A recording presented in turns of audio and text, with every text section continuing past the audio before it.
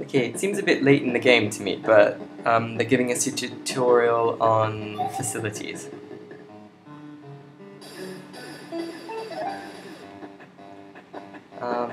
Okay, this time, your big sis is going to explain to you about facility cards, okay? Facility cards are played out into the field just like mission cards. But, unlike missions, when you build 2 facility cards, you will only get 1 victory point. Huh? So why should we build them? Well, facilities, when you build them, you get some kind of advantageous effect. Well, don't worry, just believe in your big sis. Let's just try building them for now. Okay, so we have a library, and that's your hand will become, you can hold up to 7 cards. If all of your libraries are destroyed, and your hand limit will return to its original limit, and if the number of cards in your hand exceeds the limit, then you have to discard cards in order to get back down to that normal limit. So we'll try and build a library.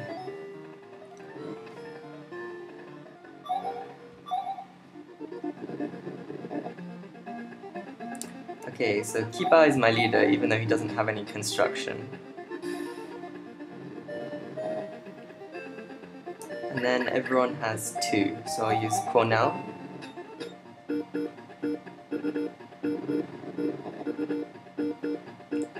Gordon. And finish up with Yuzu.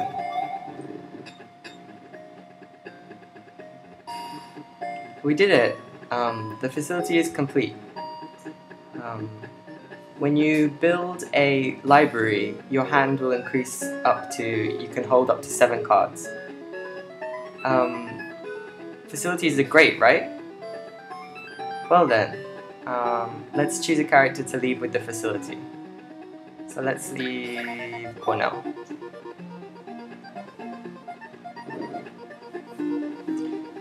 Your hand limit has become 7 cards. Huh? Our VP went up by 1. Why?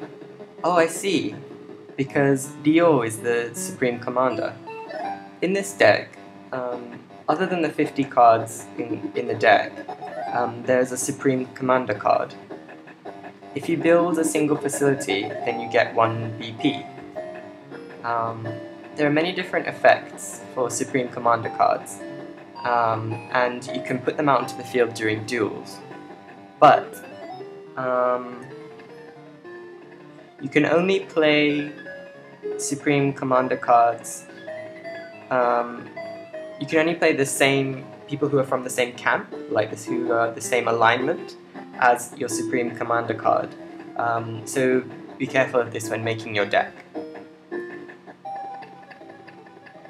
Also, you can't play out a character or leader into the field that has the same name as your Supreme Commander. So if you're able to work around these negatives and use them well, then they're sure to be very useful.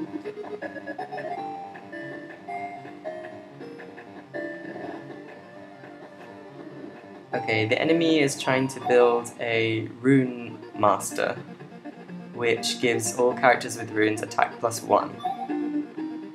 All characters on your side, that is. So look, the enemy's trying to build a facility as well. But it's okay. We can destroy the facility they're trying to build with our attack power. In order to destroy it, you have to give as much damage as is displayed in the attack power section. Well then, put out a leader. So we have Gengen as our only leader.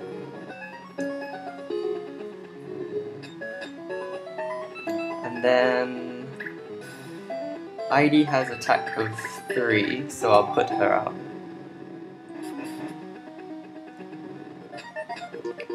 Then we only need 3 more, but no one has enough, so I'll use Tako.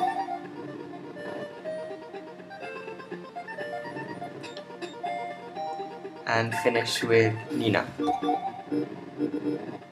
This is a tutorial, so I think it's designed so that it's pretty hard to get wrong, but we did it. The facility is broken, so we can relax for a second.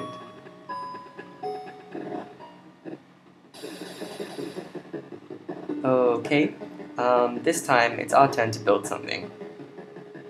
With our hand now, we should be able to easily build a facility. So the facility we have is a Rune Master.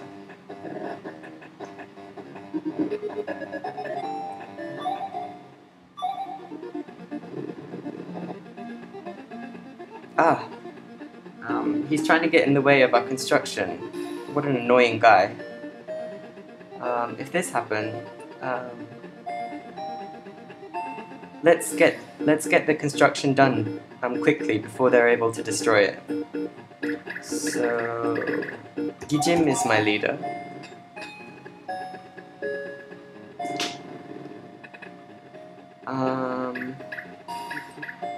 Tetsu has construction of 3, so I'll use him.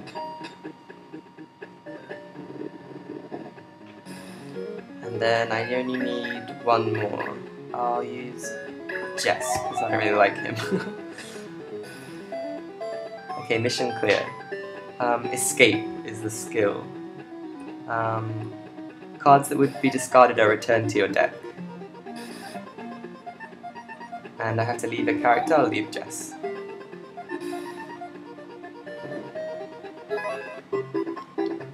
Yay! We did it! Our second facility complete. So that means it's victory for us.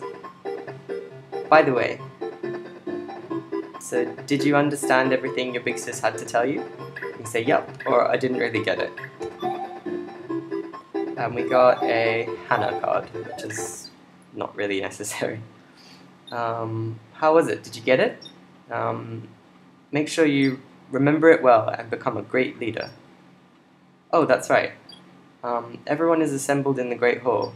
Seems like there's going to be some other complicated story again. So if we go to the Great Hall. Oh, you come, Dio. Everyone is discussing it now, but we have to give this castle a name. Do you have some kind of good name? Think about one. So I'm gonna give it the name I always give my castles in Suikoden, which is the same as the name I gave my brigade earlier in the game, Sanzu. Sanzujo, Castle Sanzu? That's pretty good, isn't it? A good choice from Dio.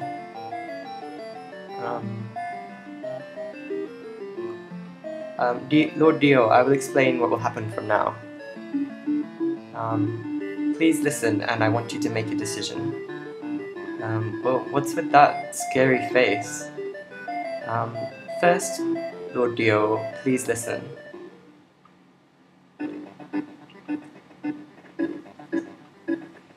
The Highland Army, which has already crossed over the country borders into Muse, Two River and South Window, they have already taken over towns that form the center of the City Alliance. But opposition against Luca Blight is strong, and in any of those cities, confusion abounds.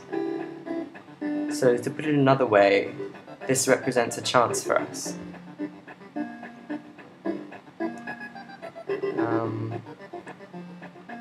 In that the Highland Army kept up momentum in occupying the towns. For that part, their forces are quite scattered. In particular, right now their defenses are weak at Two River and South Window. There's opposition from the citizens of the town, and they haven't assumed a strong defensive stance. Lord Dio. Well then, I recommend that we start attacking either from Two River or South Window. Which we shall go for, I ask you to decide. So you can say Two River, South Window, or hang on a second.